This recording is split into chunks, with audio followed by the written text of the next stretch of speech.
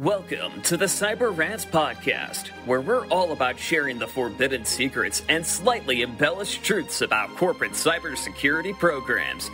We're ranting, we're raving, and we're telling you the stuff that nobody talks about on their fancy website and trade show giveaways, all to protect you from cyber criminals.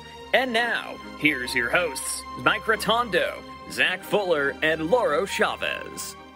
Hello, and welcome to the Cyber Rants Podcast. This is your co-host, Zach Fuller, joined by Mike Rotondo and Lauro Chavez. We have an episode today that's a little bit different, taking a little changing gears here. Today, we're essentially talking about us. We're talking about what is Silent Sector, who is Silent Sector, which is, of course, the firm behind Cyber Rants, right? As the partners, we wrote the Cyber Rants book, do the podcast and all that, but there's a cybersecurity firm behind us where we spend the vast majority of our time. And so we wanted to talk about that today, not to be self-serving.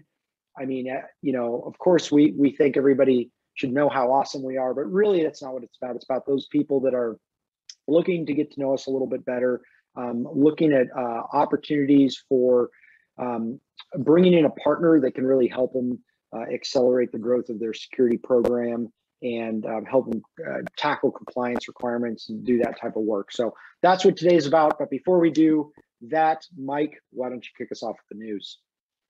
Morning and welcome to our 120-minute sales speech. I'm sorry, we're going to keep it short. Just kidding. The new Android malware gets full control of your phone to steal passwords and info. There's a new Android malware called Tanglebot. Basically what it does is a malware that's spread via text messages with the aim of luring victims into clicking a malicious link and inadvertently allowing cybercriminals to gain full control of the device to steal personal information and bank details. Basically, it's a keylogger. It would also allow you to allow them to take over your camera and microphone. So, be careful what you do with your phone. Or get an iPhone, please.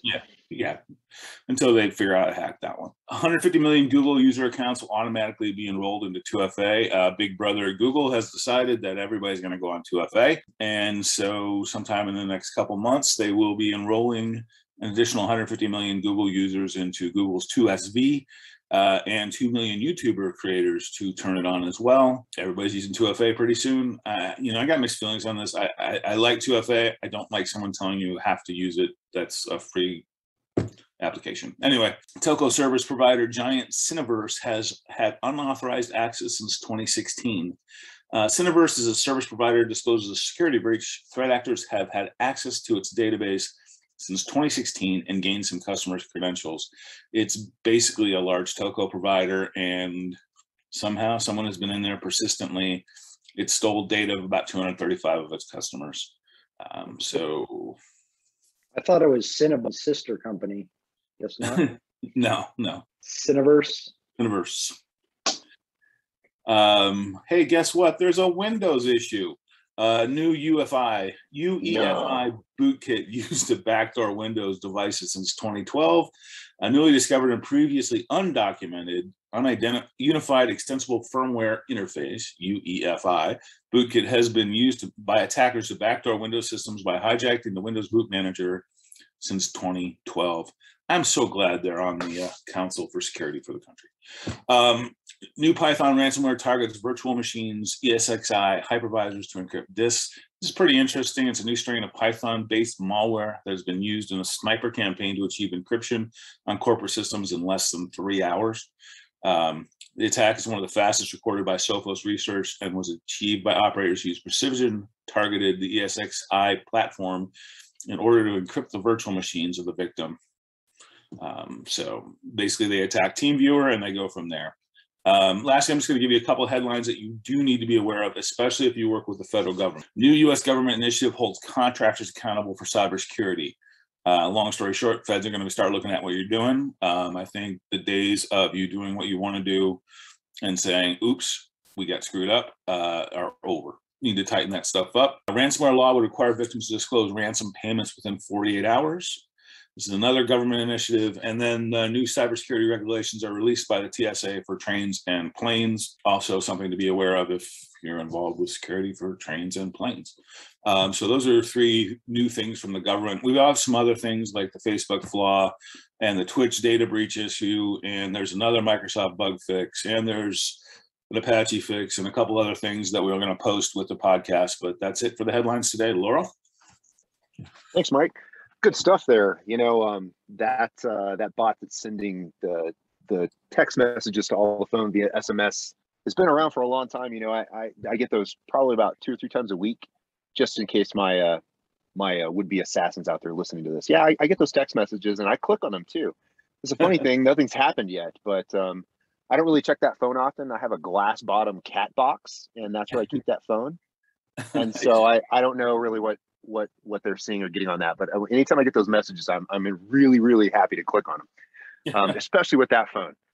So that being said, awesome. Yeah, no, in the Twitch hack, good info too. I think the worst of that really is the fact that some of those streamers are making an incredible amount of money. Bad on the configuration change, but for exploitation, let's talk about that. Leading on the Twitch situation, right? That what we're hearing is that there was a server configuration change that allowed some massive vulnerability. So this, kind of hopefully dovetails on this. And yes, our good friend WordPress is back in the news for exploitation this week. And the only reason that I really wanted to bring it up is because of the WordPress plugin that it actually is. Okay, so all of you WordPress heads out here ready for this. The Bulletproof Security plugin 5.1 has a sensitive information disclosure.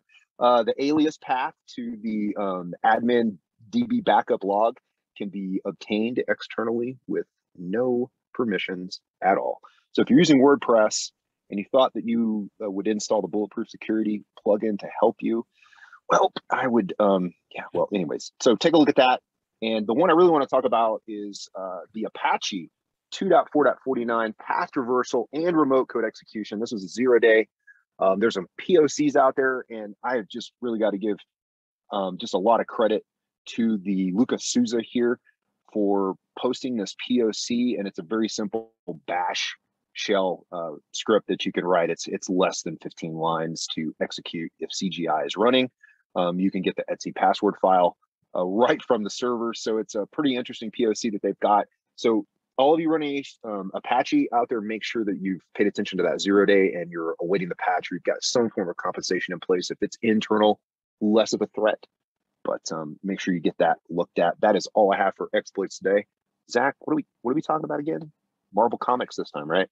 Yep, I think that's part of it. Episode. That's part of it. No, in essence, we're talking about the cybersecurity firm that is Silent Sector. So people that are out there in the wild looking for help can understand what a cybersecurity firm does, should do. Of course.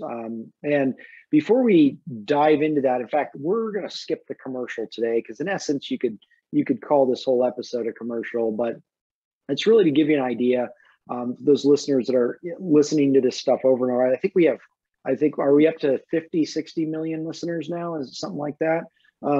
But maybe not quite. Maybe my numbers are a little off, but want to make sure that people understand, hey, here's the thought process that goes into a cybersecurity firm, building one, what are, kind of core beliefs and that thing. Now, that said, doesn't mean ours match up with everybody else. I think quite the contrary, but that's what we're talking about today. Fair enough? Fair enough. I did think Sounds we good. did some fan mail from Papua New Guinea talking about how they love the podcast. You did? Oh, okay. Yeah. Do you want to read that, or is it what language? It was actually my mom. She was there. Oh, okay. Okay. Good. Well, good to hear. Say hi to your mom. Well, hey, at least we have global reach, right? That's right. Well, good. Hi, Mom. Hi, Mike's mom. Thanks for listening. Thanks for being our only fan. It means a lot. It really does. Yeah, but seriously, to the other, 5 people, almost 5 million, 50 million, whatever it is today. But let's talk about. Well, first, let's just get there. I'm just going to create the mechanics really quick, right? Just kind of the common. So, what is Silent Sector? So, we are a cybersecurity services firm that protects mid-market and emerging size organizations. Most of our customers are B2B technology companies like software as a service companies, system integrators, different platforms like med tech, ed tech, fintech, defense tech, all the techs, right? And then aside from that, we also do quite a bit of work with financial services companies, from banks and credit unions to insurance, to private equity firms, you name it. And then also healthcare. So I'd say those are our main verticals. We've certainly done work with others, manufacturing, fiduciary firms, things like that, kind of other types of industries. But we see a lot in those industries that are heavily compliance regulated. Mechanics wise, what else? And none of this is scripted, by the way. We're just kind of ranting today. Yeah, I was going to say education. You could have thrown education in there too. I didn't know if I heard that, but yeah. I'm sorry. Ed tech, the education. Yeah. I thought we were talking about companies. Ed. My bad. No. So we started in 2016, 2017. We took on a couple clients that year, but really 2017 was when we went in and really started doing outreach and stuff, and have really grown significantly, but steadily, grown the right way since then.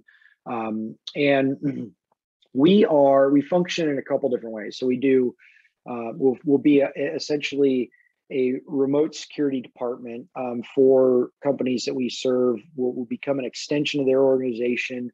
We'll build cybersecurity programs end to end. We, everything from risk assessments and pen testing to all the governance and compliance work, policy, documentation, staff awareness training, representing the companies as their information security officers, their clients, that sort of thing. So we do that. And then we also do individual projects, right? So lots of penetration testing, lots of risk assessments, blocks of consulting time, things like that. So that's who we are in a nutshell.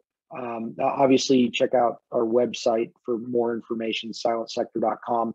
But enough of that. Let's talk about the why, right? We got to look at the why. So be fun to just chat about why we started Silent Sector. I mean, what are your thoughts? Yeah. Well, I don't know, Mike. I mean, I don't know. I guess I'll say it first. I really wanted to. It's kind of, I guess it's hard to get to the root core of why I was really invested in what we're doing today. I think what it comes down to, Laura, let me help you out. We're smarter than everybody else, and we figured out.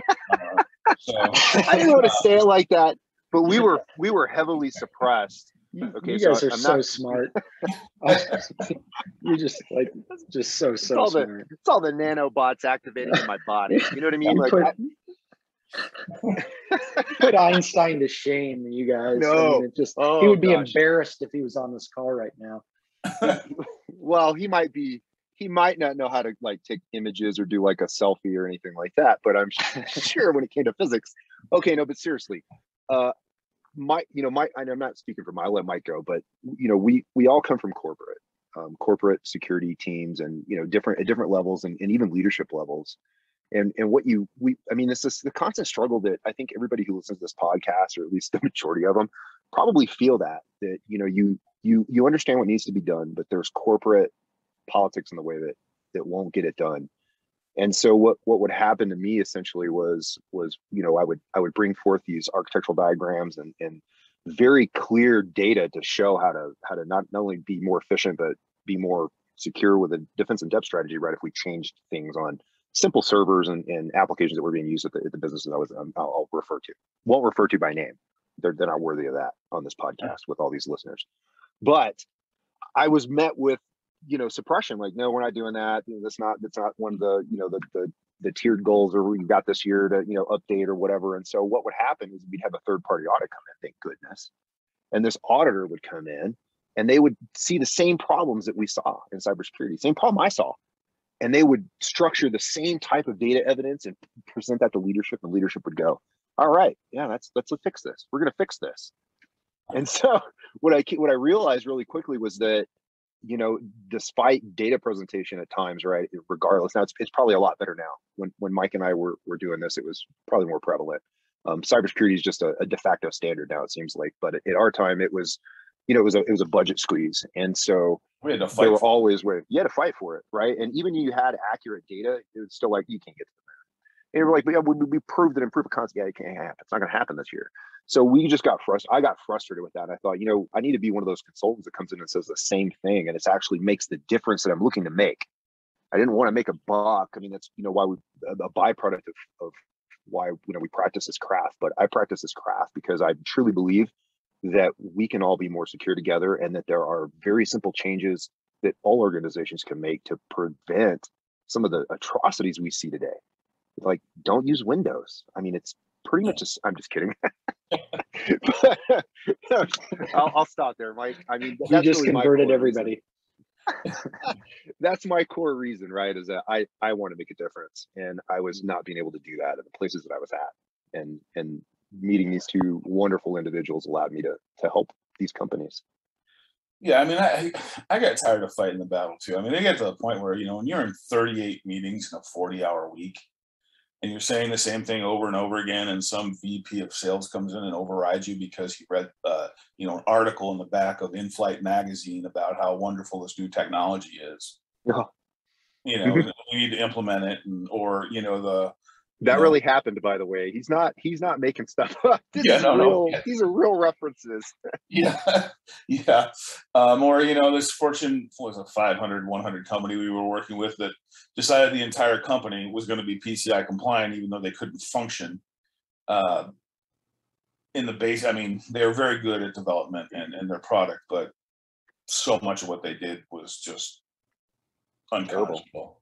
And, when you take deprecated systems out of scope for PCI that have no PCI data because you don't want to fail the audit, you run into an ethical issue as well. And that really started to chafe on me, because I really got tired of, someone overriding me and having to write a statement and being the thorn in everybody's side and saying, this isn't right.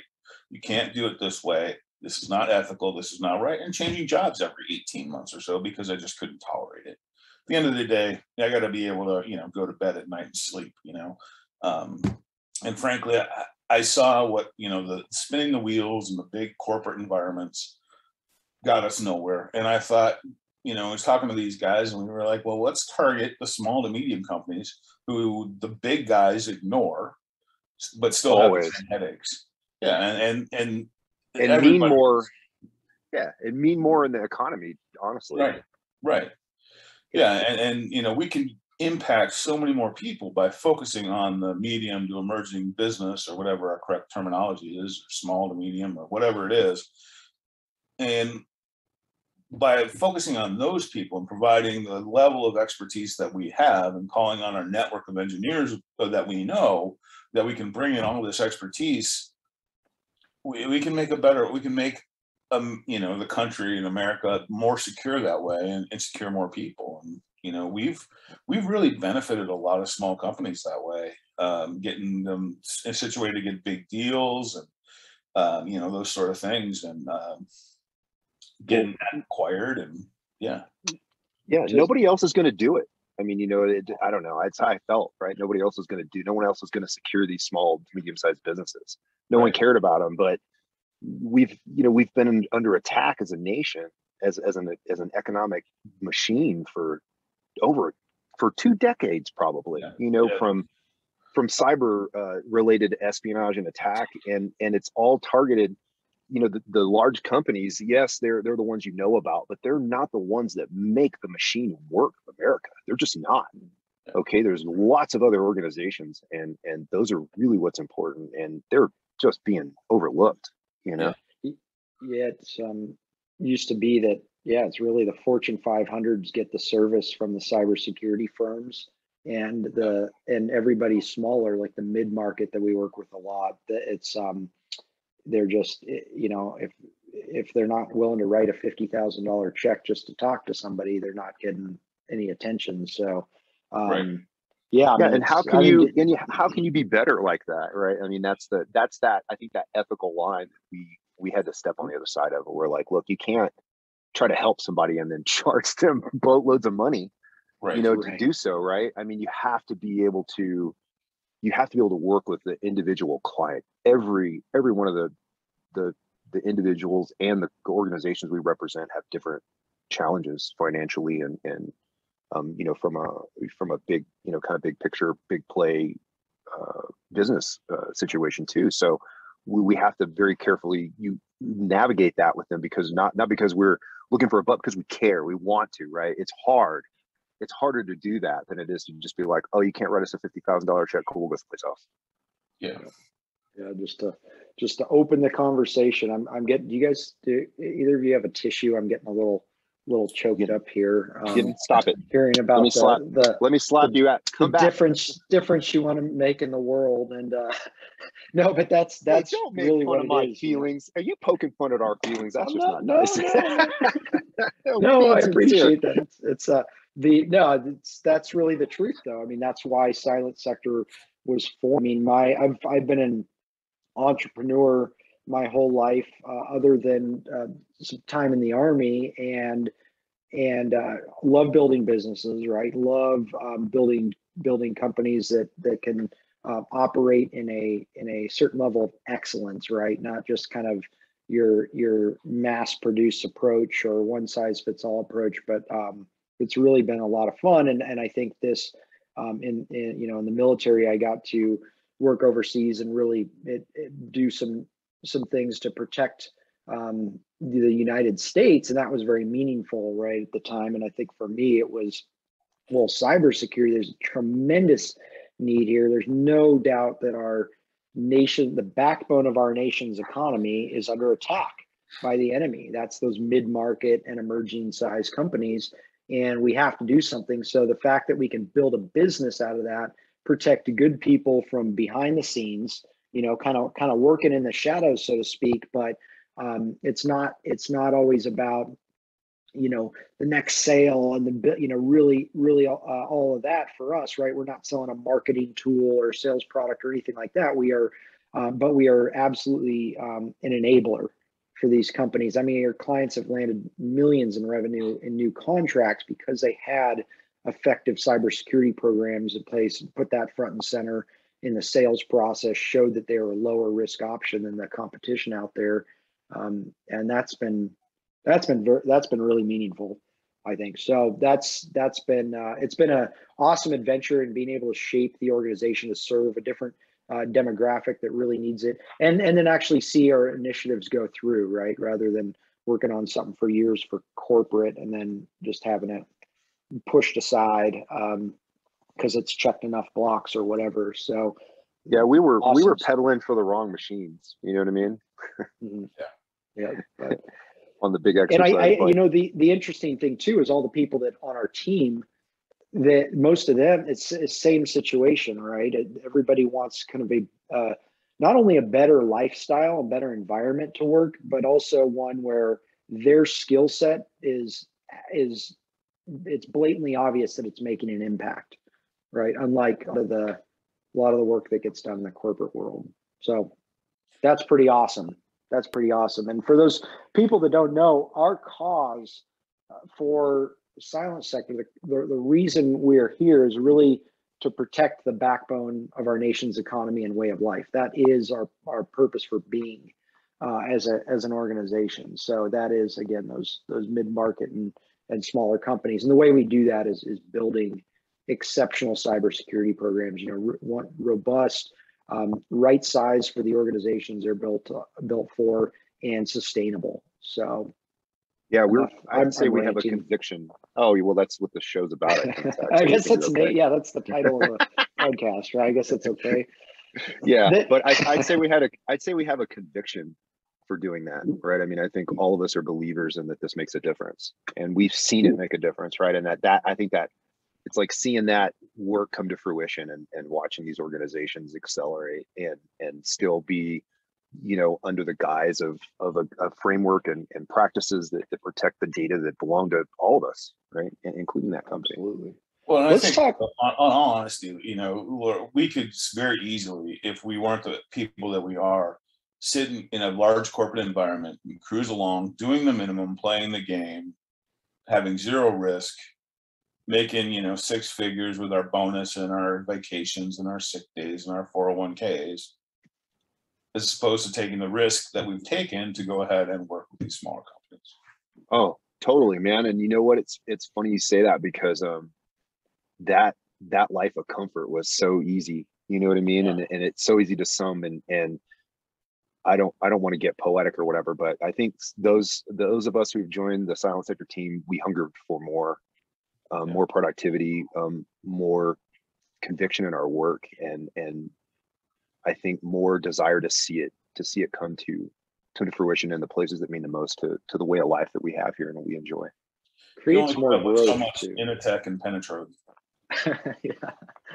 With Bill Lumberg as your boss. Exactly. But this environment too, it forces growth, right? You can't just sit there in the same cube day in and day out, pulling the same levers. You are always having to expand, always having to grow in lots of different areas, which is really cool. Keeps it interesting. And you can always go back to a corporate gig. Certainly the skill sets are there, and the recruiters are vicious out there, but there's again not a lot of meeting. There's a reason that people leave that environment and go work with smaller firms, right? Make more of an impact. But let's talk about how that manifests in the different services, kind of why the services differ. And I'll just start with there's a lot of snake oil out there in the market, right? The cybersecurity industry has created a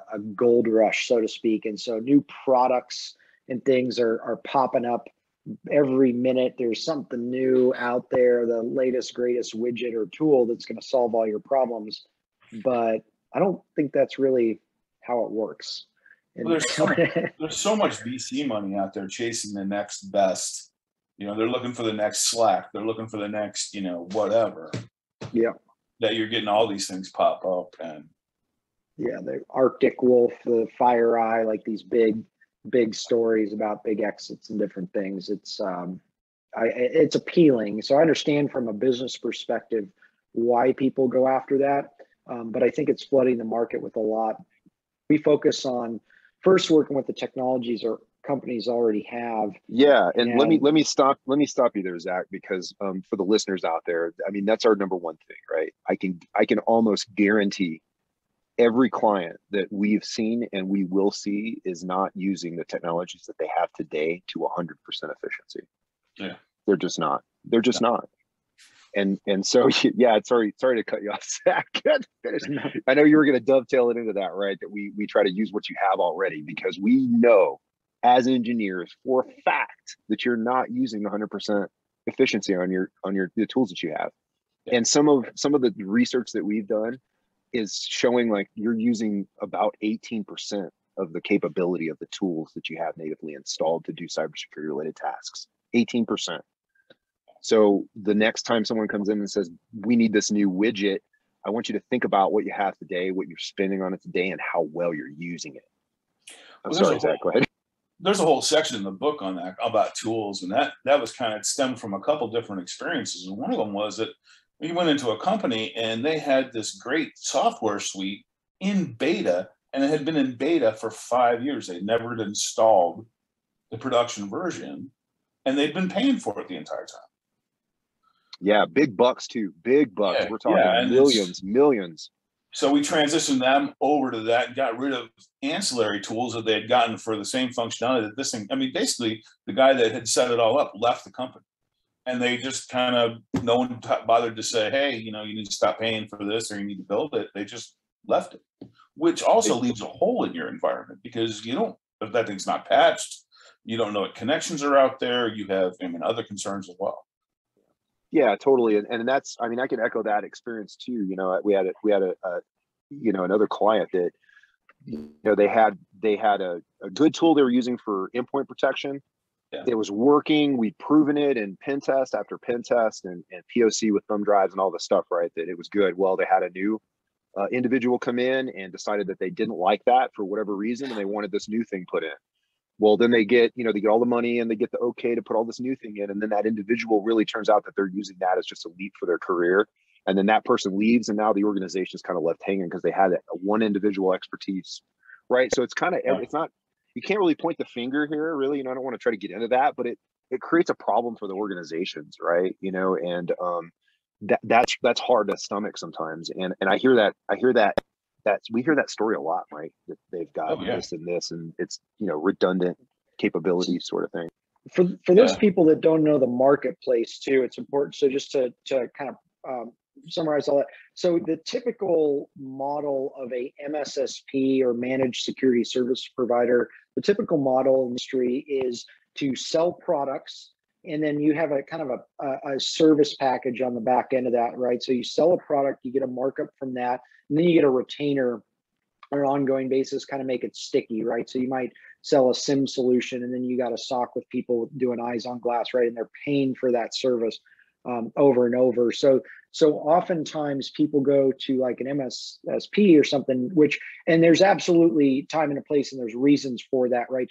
For certain tools and solutions and stuff. So it's not that they're bad, but a lot of times they go, okay, well, we know we need to be secure. Where do we start? And they say, oh, well, you need all these products, plug all this stuff in and pay for it. Whereas we take the approach of actually building a formalized risk management program, starting strategically, looking at the tools and technologies you already have, and then getting in and providing the hands-on support to actually do the implementation, implement controls in alignment with industry recognized frameworks like NIST CSF, CIS controls. It doesn't matter, ISO 27001. They all say 95% of the same thing, but putting in that formalized risk management program first, doing a gap analysis, understanding, okay, if you are in fact short a technology, or there is a tool or solution that is going to make a major impact on your risk management, then yeah, we'll send you to some places that sell those types of tools and products and plug it in, and then you take a leap forward with that. But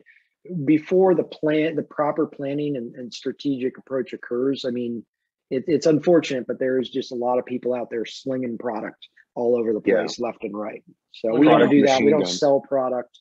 Yeah, we're not product resellers or anything. Our approach is a bit different. Well, your number one resource is going to be your people, and really, tools augment the people you have. You cannot replace people with tools. Yep. You still need the people, and you still need to train them. You still need to have someone who functions, and you can only offload so much. Even if you have an MSSP, you still need a security in-house resource to speak to those people, because they can very easily tell you, oh yeah, we got to replace the Johnson rod in your server and your flux capacitor is broken, and you don't know what they're talking about. Yeah. Right. Yeah. No, totally. No, thanks. Yeah. Thanks for pulling that. I was ranting too, Zach. Yeah, no, that's a sore spot for us, right? Because we see that product machine gun happen all the time. And a lot of new CISOs or risk officers or organizations that are trying to, you got to think you've got these small to medium-sized businesses. They're doing really good, but now cybersecurity is upon them, and they're not quite sure what to do. And so they're in a place almost like an individual that needs car work, and you're in a small shop and you don't know about mechanics, and you've got Bill Jack Hodo that's going to, tell you that you need your flux capacitor, in your Chevy fixed or whatever, right? And you're not going to know. You're just going to pay them whatever they need because you're stuck. Right. And so that's that ethics line that we don't like to step over, right? Where there's enough uncredible snake oil being peddled that we need to basically be the opposite side of that and sift through it very, very carefully for the clients. Right. In fact, most of our clients will have either an in-house IT team or if they're a development group, software company, they'll have a dev team that's kind of also the de facto IT team. But that's very, very common. And then some clients will have small cybersecurity teams, 2 to 5 people, that sort of thing, in addition to IT. But usually those organizations, that kind of structure is what we see needs the most help, right? Limited or no internal security resources, and just a lot more requirements than they can keep up with when they're handling all the day-to-day keep the lights on type operations. And so we also have seen another gap in the industry that we set out to solve, is that it's very, very common. You see virtual SO, you hear virtual CISO or CISO as a service, that term thrown around a lot, and they're kind of a dime a dozen out there. It's basically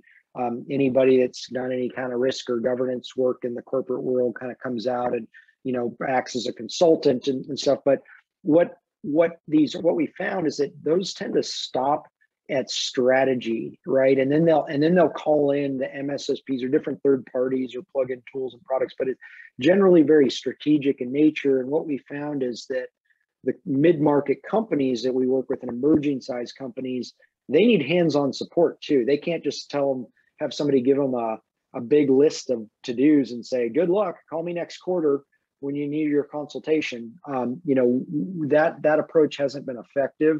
And so a lot of people have transitioned away from that and look for things that, actual hands-on support with real technologists, right? The strategy is great. You need the strategy. You need somebody guiding you from a CISO type perspective, but the hands-on support needs to be there too to actually get the initiatives done. Very much so. Yeah. Yeah. And so I guess that's the difference is that, you're going to have some actionable things done that are probably going to come out of this gap assessment. And I think we're different is that we have that talent here. You know what I mean? We can accommodate pretty much anything that we see, right? That's going to happen at we're not going to build new data centers and stuff like that. Right. But, the organizations we represent, all of the technologies and tools that they need deployed or managed, I think that's well within the realm of what's internal to the company's silent sector for sure. Well, we're running out of time here. I mean, I think, I hope this was beneficial for people looking at cybersecurity companies, help you get an understanding of what's out there in the marketplace. We continue to grow and fill the need out there as much as we can, as long as we're doing it the right way, right? So taking the right clients that we can really serve, where we're really making an impact. And then as far as team building, it's all through, known entities, through our network, not recruiters and a bunch of third parties, but people that we really know, trust, have worked with in the past.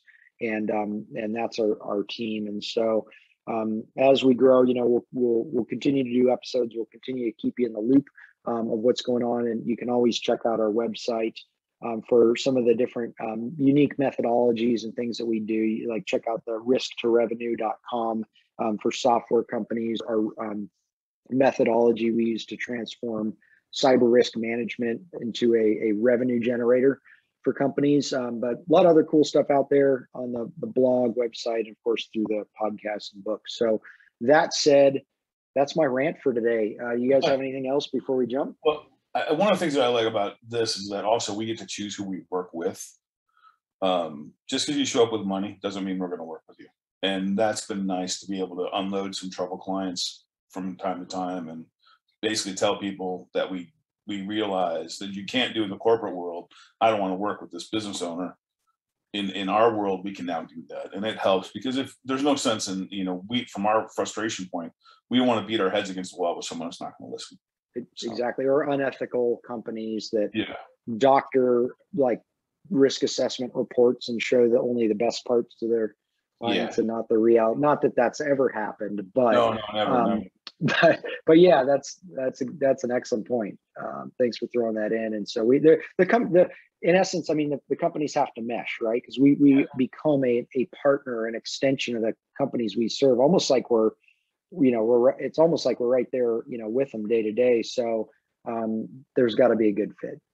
You got to mesh. So absolutely. Laura, any final comments? No, I hope that I wasn't too emotional today about coming off the cuff, but yeah, no. I wiped off all my tears. It's okay. It was excellent, and hope this was beneficial for people. Thanks again for joining us. If you like the podcast, definitely subscribe. And cyberrantspodcast.com, there is a web form you can put in your comments, questions, ideas for future episodes, and we want to hear from you. So reach out anytime and have a great rest of your day. Pick up your copy of the Cyber Ants book on Amazon today. And if you're looking to take your cybersecurity program to the next level, visit us online at www.silentsector.com. Join us next time for another edition of the Cyber Ants podcast.